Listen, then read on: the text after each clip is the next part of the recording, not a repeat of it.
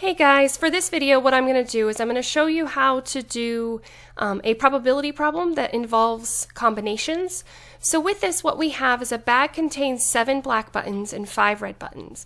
If 5 buttons are selected at random without replacement, this is the key word right here, the without replacement. That means that your probability of success changes every time you draw something, because on the first draw you have 12 total buttons. Okay, so we have a total of 12 buttons in this. And I got that because I added the 7 and the 5 together.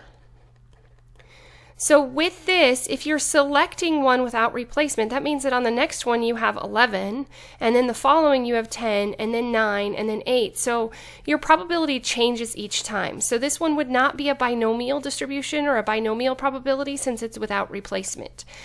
Had it said with replacement, then it would have been binomial because the probability of success would remain constant throughout. So whenever it says without replacement, you're not replacing it, you have to use the combination rule. And remember that the combination rule is n factorial divided by n minus x factorial times x factorial.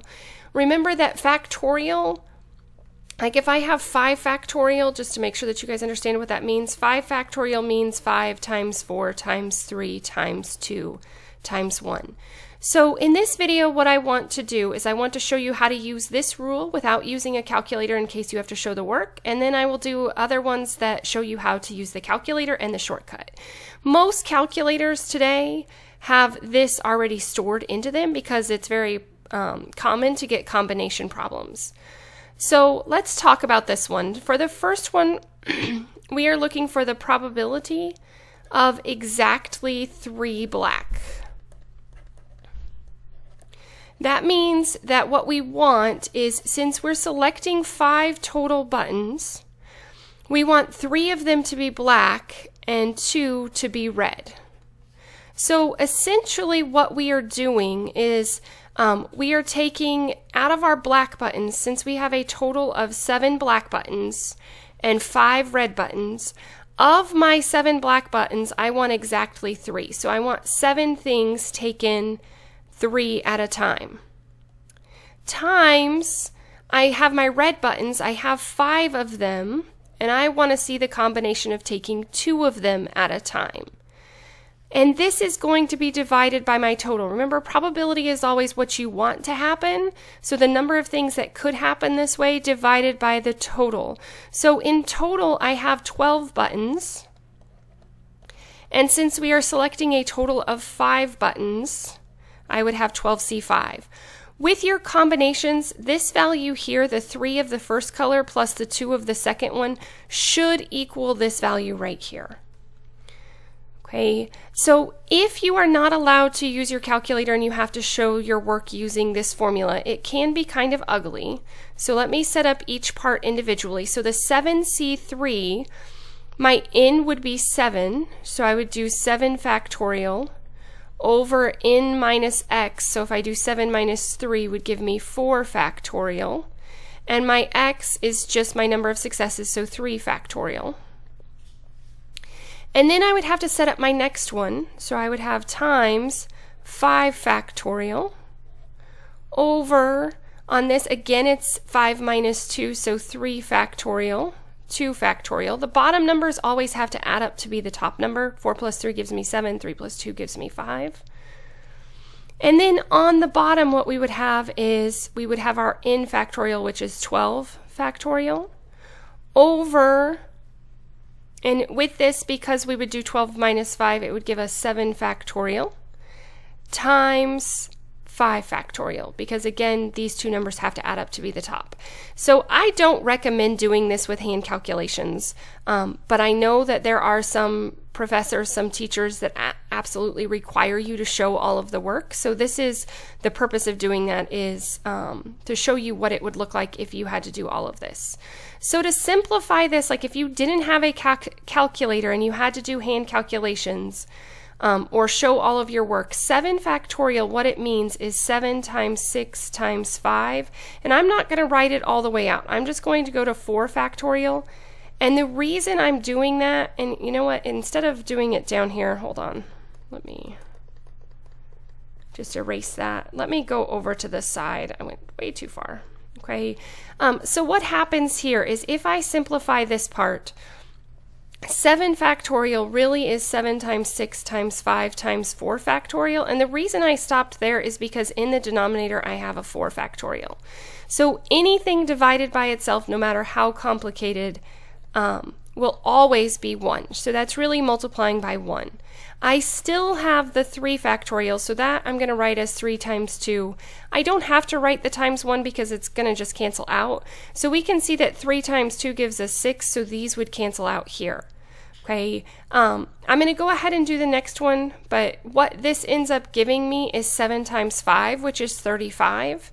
And so that would be the first part. Like I said, this is the really long way of doing it. I don't advise this all the time, but just in case you have to show the work or so that you can see how to work with the factorials, it's always important to understand what your calculator is doing.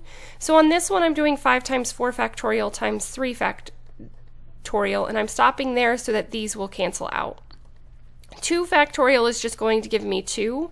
So again, I could cancel this, goes into 4 2 times. So if I multiply all of those top numbers, I'm left with 7 times 5, which is 35, times 5 times 2. So this is really 35 times 10, which gives me 350. Now for the bottom, if I simplify this out, 12 factorial is really 12 times 11 times 10 times 9 times 8 times 7 factorial again. I'm going to stop there because that's my highest, so I can go ahead and just cancel those out. Okay, 5 factorial, remember, is 5 times 4 times 3 times 2 times 1. And so I can go through and cancel. Like for example, I know that 5 times 2 is 10, so that would cancel out. The 4 goes into the 8 2 times. The 9 I can divide by 3 3 times. And so if I have to multiply this out, I would have 12 times 11 times 3 times 2, which ends up giving us 792. And then to find the probability, you are most likely going to plug this into your calculator. You would do 350 divided by 792. Which gives us approximately 0.4419. Okay, so the probability of selecting exactly 3 black, the probability of exactly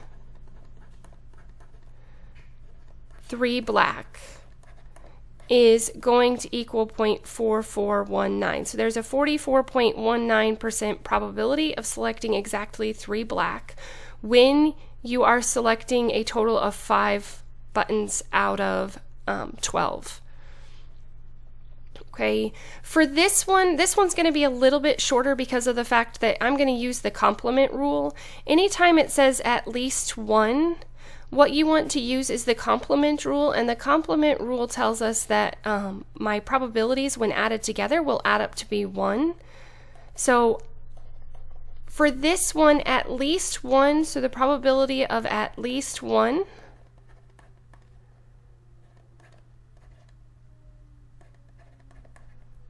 sorry, my handwriting is getting bad, is equal to 1 minus the probability of 0 black.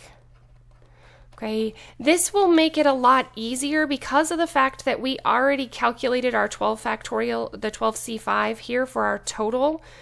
We already know that that simplifies to 792 because we did it on the last problem. Okay, so the probability of at least 1 black is equal to 1 minus the probability of 0 black, which tells us that, remember, if we recall, we had 7 black marbles and we had 5 red marbles, and we're selecting 5.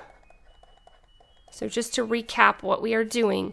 So that means that if I'm selecting 5 of them and we want 0 of them to be black, that means that 7 things taken 0 at a time times 5 things taken 5 at a time over 12 things taken 5 at a time.